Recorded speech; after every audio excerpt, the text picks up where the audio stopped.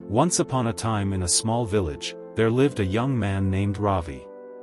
Ravi was a bright and intelligent individual, but he had a problem: he was an overthinker.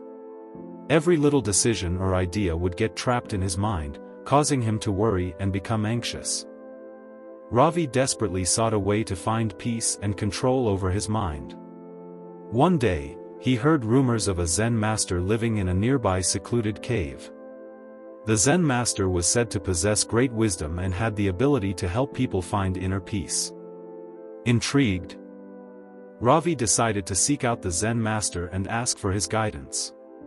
After a long and treacherous journey, Ravi finally reached the entrance of the cave. As he entered, he was greeted by the sight of an old, wrinkled man sitting peacefully on a mat. The Zen master motioned for Ravi to sit down in front of him, and Ravi obliged. "Master," Ravi began, his voice trembling with anticipation, "I am plagued by incessant overthinking. I cannot find peace within my own mind. Please, help me find a way to control my thoughts." The Zen master smiled and nodded knowingly. He reached into a bag beside him and handed Ravi a wooden bowl filled with water. "Take this bowl," the Zen master said calmly, "and go to the nearby river. Fill it with water, but be careful not to spill a single drop." Ravi was confused but did as he was told. He took the bowl and walked to the river, being meticulous in his movements to ensure that not even a drop was spilled. After filling the bowl, he walked back to the cave and handed it to the Zen master, who inspected it and smiled. The Zen master then said to Ravi, "Now, walk back to the river and empty the water back into it.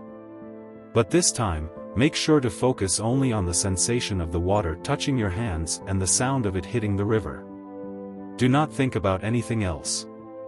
Once again, Ravi did as he was instructed, carefully focusing on the sensation and sound of the water. As he emptied the bowl into the river, he noticed that his mind had become calm, devoid of any unnecessary thoughts. Returning to the cave, Ravi eagerly shared his experience with the Zen master. "Master, while I was pouring the water into the river, my mind was clear and free from overthinking. How did this happen?" The Zen master replied, "Just as you focused all your attention on the water, you gave your mind a singular task to focus on. By doing so, you silenced the constant chatter of your thoughts. This is the essence of controlling overthinking."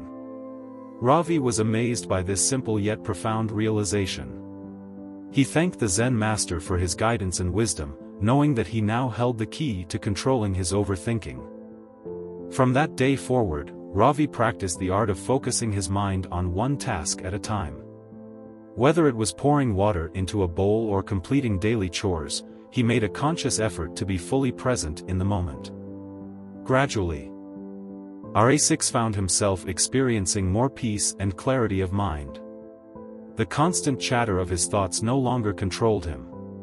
Instead, he became the master of his own mind, with the ability to focus on what truly mattered. As time passed, Ravi became known as the village sage, helping others who struggled with overthinking find their own path to peace and control. He would often share the story of his encounter with the Zen master, spreading the wisdom that had transformed his life. And so, the tale of Ravi, the overthinker turned sage, serves as a reminder to all of us that controlling overthinking is not about suppressing thoughts, but rather about training our minds to focus on the present moment. By doing so, we can find